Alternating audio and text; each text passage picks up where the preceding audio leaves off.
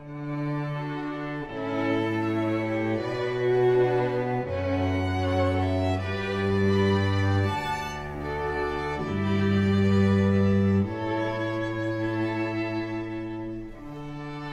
is ThinkTech Hawaii. Community matters here.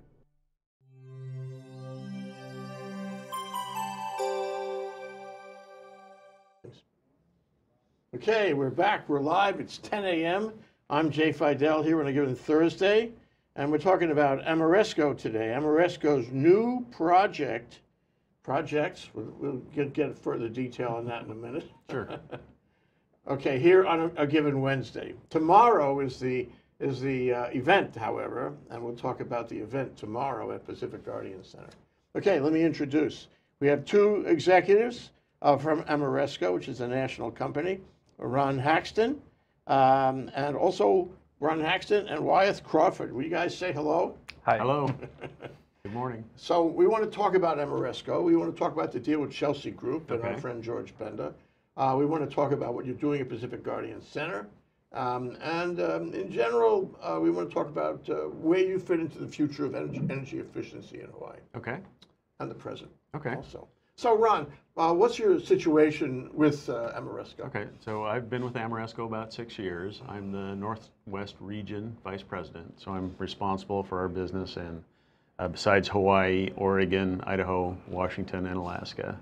I reside in... You didn't mention California. No. Just as well. We treat California in a different region. So I'm from the Northwest and lived in that area most of my life. Mm-hmm. Ameresco has been around since about 2000, started in Boston, and specifically focused around energy efficiency projects. And then in the time since then has grown to also include distributed generation, microgrids are some of the latest technologies. So it goes beyond just classical Yes. energy efficiency. You're into energy technology, really. Yeah. And of course, the start of the business was around performance contracting projects that pay for themselves with their utility savings. But it's been around and it's been very popular and it's been very successful in most of the country. But we see the ability to help our clients and help our customers just as much, if not more, by helping them provide distributed generation. PV is what people usually think about, but there's also other avenues and other ways to help them address their energy needs. You're piquing my interest. Okay. I want to know more. What about you, Wyatt? What do you do? I was the former vice president of Chelsea Group, and I took over as the director of the Hawaii office of Ameresco. So essentially, I'm a mechanical engineer by training and education, and now I'm running the local office with all the same people and a lot of the same sort of work with new resources. And so we're looking at some new types of projects and some of the things that Ron has talked about. We're trying to expand our offerings here. So, Ron, Ameresco is a national company. Correct. Tell us about the size and scope. Sure. Tell us about its national characteristics. Sure. Ameresco, headquartered in Boston area, about 1,100 employees, mostly in the United States, also in Canada, England, and some other countries here and there. We have grown mostly through various acquisitions. The group that I work for specifically, the Northwest, grew out of a company that was acquired in 2010. And so we look for opportunities of existing businesses that might be a good fit for what we do to either expand our business through already established customers and clientele, or to expand our capabilities through skill sets that we might not have. So you're in acquisition model. You've acquired over the past few years, and now most recently, at least here, you've acquired Chelsea Group. Yes, Why correct. Chelsea Group? What interested you about Chelsea Group? Sure. When I sat down with George earlier this year, and we were originally just talking about using Chelsea as a consulting engineer, Ameresco is independent in that we don't make widgets. We don't have a whole bunch of engineers on staff to do engineering. We usually hire that out. And so when we met, it was to talk about that potential.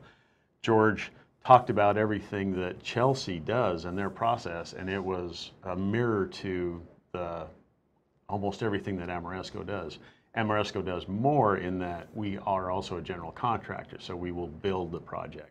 We can find financing. We offer. Say build a project. You mean build a building or build energy systems within the building? Energy systems within the building. Our projects are usually around retrofits to make buildings more efficient. So we'll do the work that we develop, the projects that we develop. We saw a very strong alignment in what Chelsea offered. You know, George would tell me what he does, and I would say, wow, that's the way we do things. And that went on, and he finally said, we're for sale. Do you want to buy us? So we saw a great moment. Yeah, I mean, it was a good fit. It was, you know, I could literally plug everybody into what we do with very little difficulty. But we also saw the options to enhance what the Chelsea Group had done down here, because they had some, you know, some guidelines that they worked within, and we could then, if a customer had some difficulty, whether it was financing or having someone to do the work, we could offer that and help them get more done. And we just saw a good fit, established business, people that are passionate and care about the direction that Hawaii is going, and we saw an easier way for us to help Hawaii get where it wants to be. Yeah, too. yeah. Did you know at the time that George studied philosophy in college? No, he kept that from me. True philosopher. Among other things. Okay, so your position. Well, let me go and look at it from the side of Chelsea Group. How was the deal to you, Wyeth? It was actually really exciting because one of the things that like Chelsea Group has offered, you know, design and commissioning and construction management and assessments and that kind of stuff, but we didn't ever have the opportunity to really get fully hands-on and control a project as the true prime. We oftentimes acted as prime, as more on the owner's rep side, but having the general contractor's license opens up a bunch of doors. Having the financial backing of somebody that can help get those performance contracts and things like that actually financed, it's a way to move forward projects that are on a scale really unlike anything that Chelsea Group by itself could Sure. handle. Performance contract is a contract where your compensation is based on your success. It's essentially a guaranteed savings where we do an assessment, we look through your building systems and say, well, we can save you, say, $100,000 a year. You pay us, say, $70,000 a year, and then you can actually set up a situation where from the very first day of the project, it's net positive for the building. So there's no out-of-pocket money.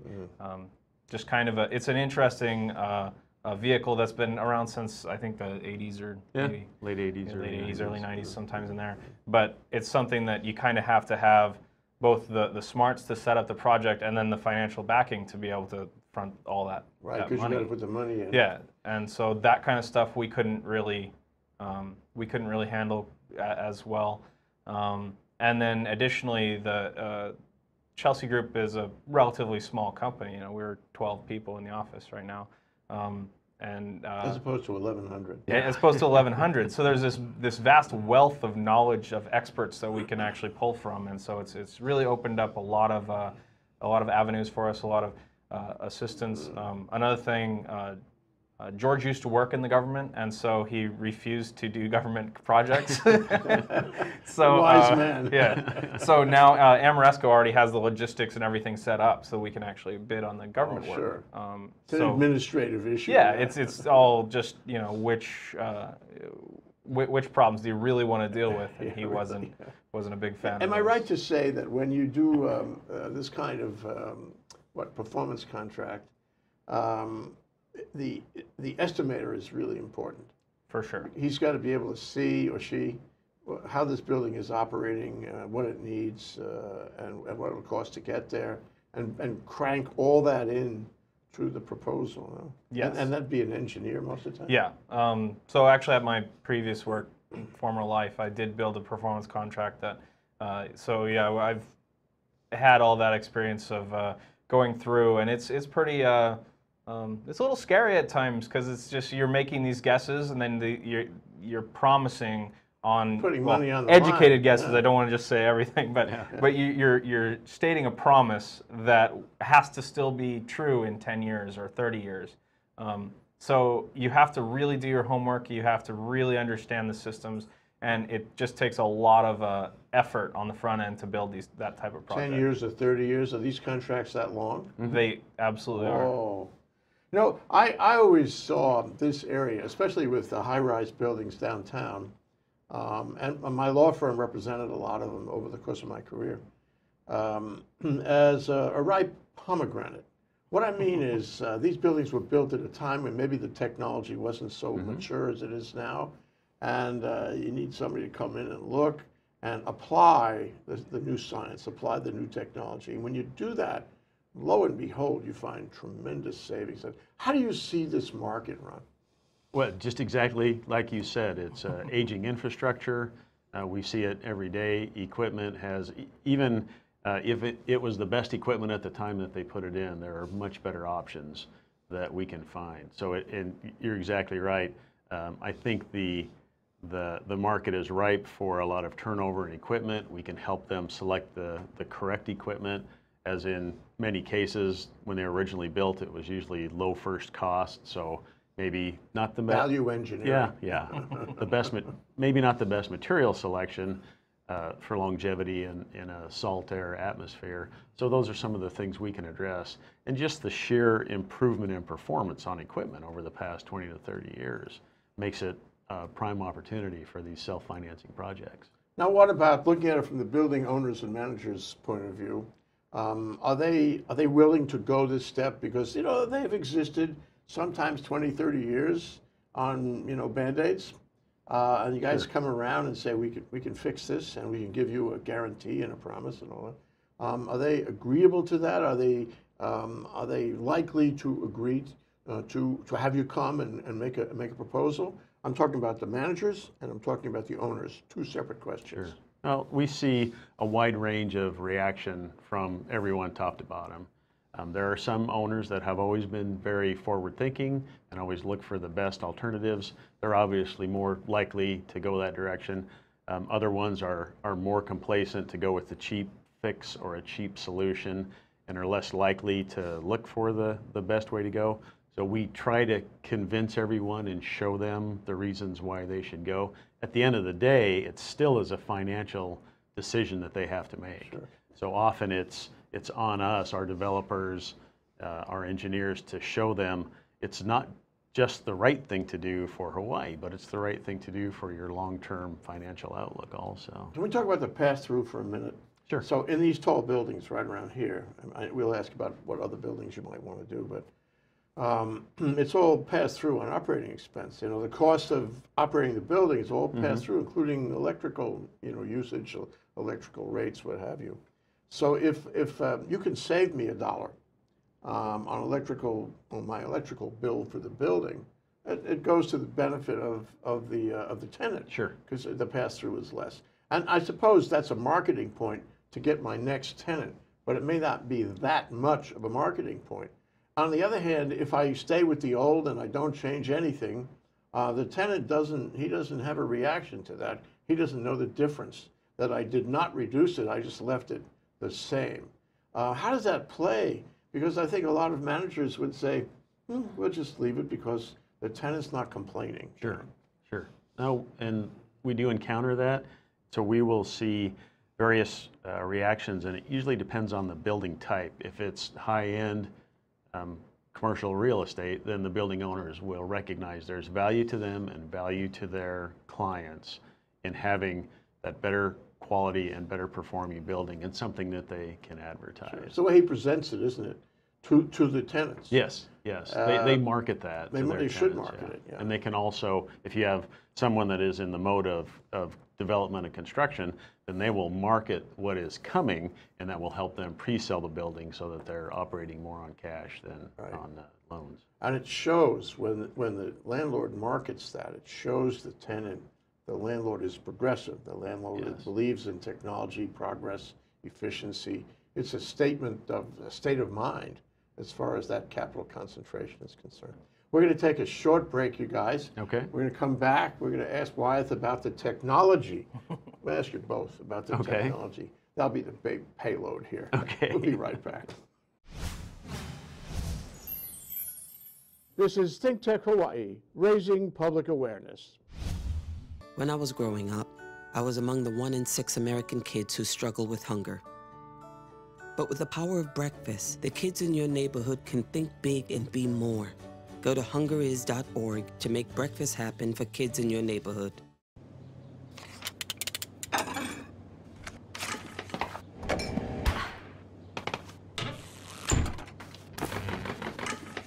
If you're not in control of how you see yourself, then who is? Live above the influence. Welcome to Sister Power. I'm your host, Sharon Thomas Yarbrough, where we motivate, educate, empower, and inspire all women. We are live here every other Thursday at 4 p.m. and we welcome you to join us here at Sister Power. Aloha and thank you. I told you we'd come back, but I also going to talk about the engineering, but we're going to hold up on the engineering. We're going to talk about one thing that came up during the break, and it's the tenant attitude about green. Wyeth?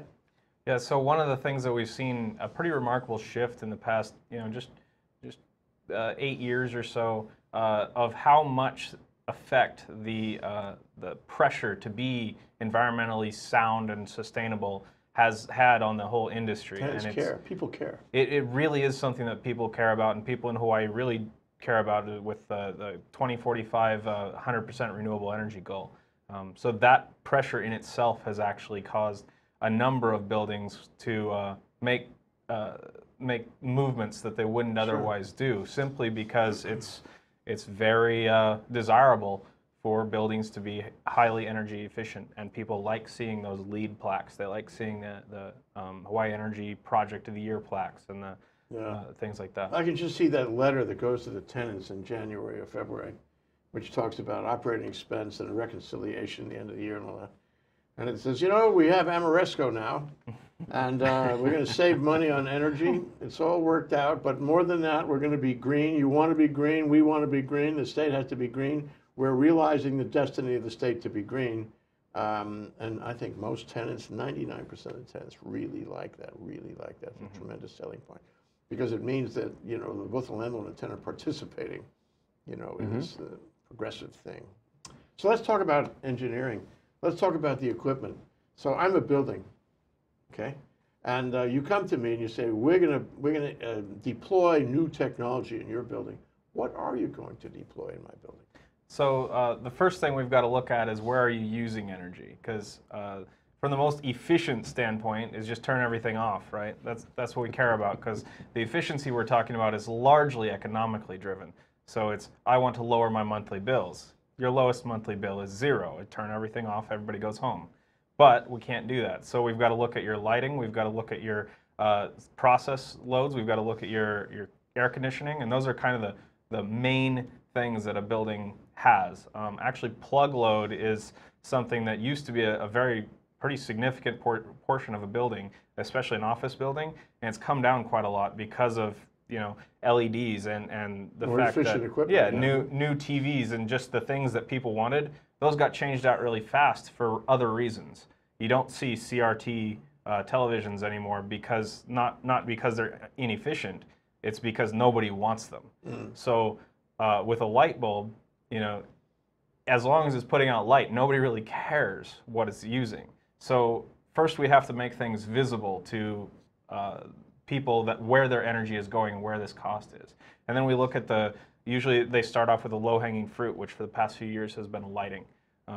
LEDs are now cheap, they're very efficient, they're very high-quality light, and they're just a no-brainer. Beyond that, the next, the biggest single chunk for a building like this would be your AC load, and that's probably anywhere from 40 to 50% of total energy usage in the building. And there we'd look at new chillers, we'd look at new cooling towers, we'd look at seawater air conditioning? Seawater air conditioning is something that you could look into. There's the technology is great, but it's hands down the most efficient way that we know of to produce cooling.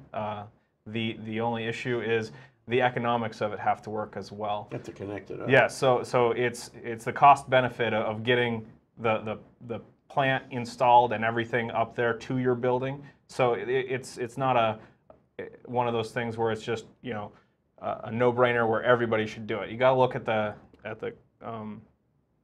you got to look at the financials. Otherwise, you might end up being that other type of efficient where you run out of money and everybody does go home and turn everything off. That does happen, yeah. So one last question about that is you talked about gathering data. That's really what you've been talking about. And I mean, some buildings, I suppose, would have that data ready for you. Here, Wyeth, hey, we got it all right here. Here's a thumb drive with all the data that you ever want to know about. Other buildings aren't going to have that. And so you probably have to bring in a little black box over time to get, what do you do? So that's happened to me about once in my career, that somebody actually was able to just hand over all the files. A couple other times they've had a competent BAS, building automation system, that has good trend logs and whatnot. But for the most part, data that I gather in the field is largely suspect. And the only thing worse, the only thing worse than no data is bad data, because then you think you have something. You're being deceived. Yes, and it's just all lies. So what we do on that side, especially for performance contracting, where it's really important, we have to know what they're using so that we can prove that what they saved. We put in temporary data monitoring, or we will actually upgrade their building automation system to a continuous flow of data. Yeah. So you always know. Yeah. In fact, you can look at it remotely, can't you? Yep. Yeah. Yeah, there are a number of plants that I can log into on my cell phone. Yeah, that's the modern way. So we get the data, and now we understand this building. We understand, how well or not so well it's doing with its existing equipment. And now you have to crank that into a business model somehow. Correct. You have to take this data and put it on a spreadsheet and compare it with other data, that's in the model. How do you handle that, Ron? Where does it go from the time the tenant, the landlord gives it to you? And one of the things we do before we do our investigation into the building is we'll sit down with the owner and ask them what are their parameters that's going to make a project work for them, so that we know what their targets are for payback in various investments. So we'll always have that in mind when we're developing the project, but what we'll usually do is come up with a longer list of things that we can do than they want to do. But then we'll sit down and we'll plug in different numbers into our model, show them what the financial outcomes are, and arrive at the best overall solution for them. I can see this working kind of like on a modeling basis, an if-then basis. Yeah. If you want to save X dollars, you take one from column B, column C, column D. If you want to save 2X dollars, take more columns, and so forth. And if you really want to go the whole route, take all the columns. You want to do nothing, we'll see you later. Yeah, essentially. Another thing that it enables people to do is a lot of buildings have what's called deferred maintenance. It's stuff that they were supposed to fix long ago, but they band-aided it together, and there's not really any energy savings in replacing it, but it's just something that needs to go. Like boilers are a common one because they're a large energy user, and they're not actually that, like when they degrade in efficiency, they don't go that far from new. They're not very efficient to begin with, and they're not very much worse. So it's hard to replace on a energy efficiency standpoint. But if you have a great big energy efficiency contract, then you can pay for that by actually wrapping in a bunch of your deferred maintenance, and just you end up spending a little bit more than you would, but it's still no money out of the pocket. Updated on everything, yeah. So you what can about the get notion, and this just occurs to me, what about the notion of putting solar on a rooftop and using that to generate electricity and using that to run a chiller? Is that being done? The biggest problem with that is simply the energy density. So in general, buildings like this one has a very small roof footprint compared to the cooling load. This one being Pioneer Plaza. Yeah. So yeah, essentially if you put all the solar that you want, that you could fit on the roof, just even built out to where you're 100% of the square footage up there, you would not have enough energy to run your chiller. And you still need to be tied into the grid because you still need that cooling when you're off peak load. Sure, you got to have the backup. Yeah. So in general, while we're big proponents of solar and installing it, the idea of isolating your systems and tying them into, like, this solar panel is tied to this piece of equipment is generally, it's not as advantageous as going to just tying that solar panel through the whole into the whole building and treating it all as one thing and looking at how the whole thing Ever works. do that? Yes. And do you use batteries when you do that? We haven't had any battery installations yet, but we're really trying. It depends it's on battery right there. technology. Yeah. And Ameresco has done some projects where we look at PV generation, we combine it with battery storage and microgrid technology to control the consumption of the electricity and the distribution of the resources. I wanted to ask you mentioned earlier, there's a list there somewhere. There's a list of goodies, of technology goodies that you can discuss with a client or a prospective client. By the way, footnote to that is, my guess is that when you have a new technology, you come around and say, hey, we got a new technology. Let's update your system with the new technology because we can save you more money. And you get a rider on this performance contract that way.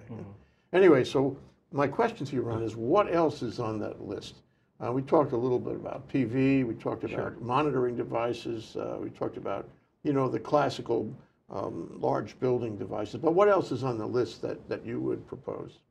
The things that we're looking at these days with clients are how can we generate electricity? And again, PV is a typical, but there are other ways, whether it's a renewable gas, which could be gas that's captured off of a landfill or some sort of wastewater plant.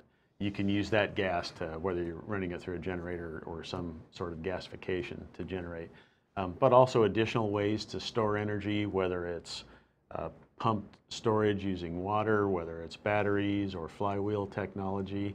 And then the next level is really what is commonly called microgrid, which involves multiple layer of monitoring and controls, and really actively monitoring every single bit of your consumption and adjusting what's turned on and what's turned off, and even modulating levels up and down so things are running slower than they might always run. It seems so clear. I mean, like it's the old European hotel thing.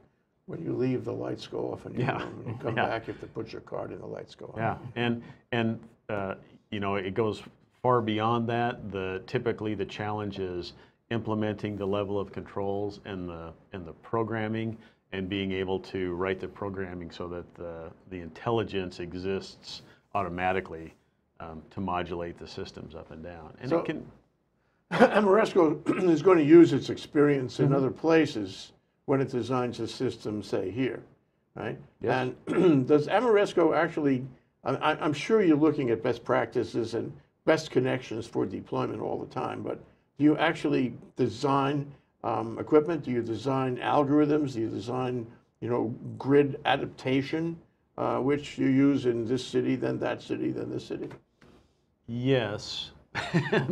What we typically do is we stay on top of the available technologies as the people develop them. We don't make anything, but we always have our eyes out for what is working best. So as better technologies are developed, and people come to us because they know that we're going to connect them with customers. Well, you're a good market. Yeah, and we'll evaluate them and help them maybe improve their performance, and we will write the preferred sequence that we want things to operate so that the people that are providing that equipment, whether it's a high efficiency chiller or a system that's going to control those loads, they know how to write the programs and the algorithms to control it the way we need it to provide the savings and the ultimate performance. Wyeth, you're a guy who undoubtedly, as I would if I were in your shoes, I look at every technology out there.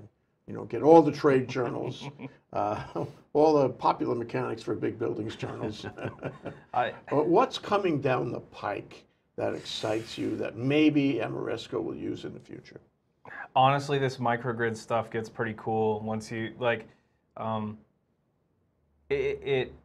it's not so much about the specific technology that's exciting, because it's largely the same thing that we've used for a long time. It's good chillers, it's efficient pumps, but it's better good chillers, controls. It's better this and better that, right? Well, it's not even so much that. It's the whole control of the whole system and playing with your loading and unloading and storage and discharge and all these different technologies. You can actually use a whole bunch of them to accomplish one common goal. And that's one thing that it kind of reflects the whole, what is the answer to energy as a whole problem. And the answer is there is no magic bullet. There is no single solution that works for everything. We can't just sit down and say, all right, we've got this widget and that will solve all of our problems.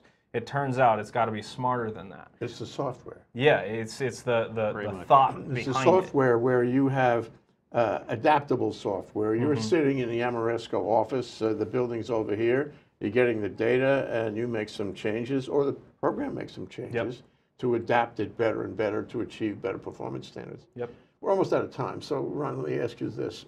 Where are you going?